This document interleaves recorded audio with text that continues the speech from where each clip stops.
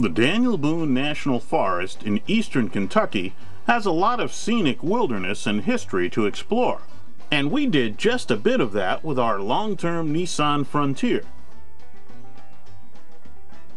The Frontier was a perfect choice for following in some of the footsteps of the famous frontiersman Daniel Boone, and tackling some of the muddy, rough trails we found in the forest.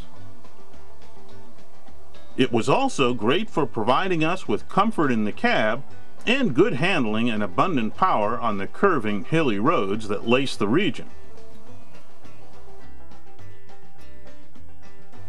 The site of Daniel Boone's 1775 fort is now part of Boonesboro State Park, and you'll find not only a reconstruction of the fort, but also the Kentucky River Museum that recounts life on the river in later years.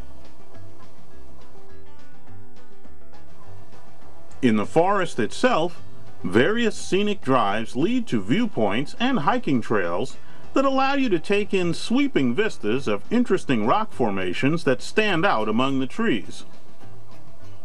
Arches, natural bridges, and caves dot the forest, and you can even take a cable car to the top of a natural bridge for a unique view.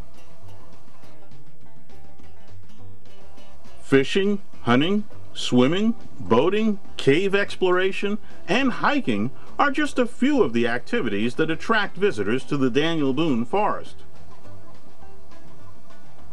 Our Nissan Frontier was an eager, enjoyable travel companion, making some of the frontier that Daniel Boone explored a quick and easy trip for us. While most of the roads we encountered were no challenge at all for our Nissan, it was nice to know that we were ready and able to tackle tougher terrain when the opportunity arose. All in all, a fun time in Kentucky with our Frontier.